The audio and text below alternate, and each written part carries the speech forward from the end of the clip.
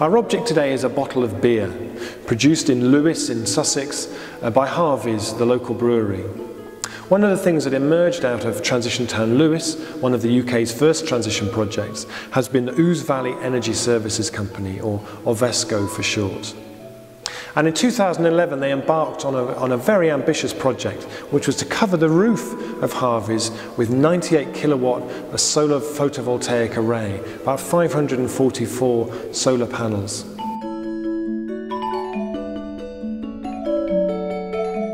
In order to do that, they needed to raise £307,000 from the local community, which they did through a share option where people could buy shares with a reasonable rate of return. Over 300 people attended the launch, and within 5 weeks they'd reached the target.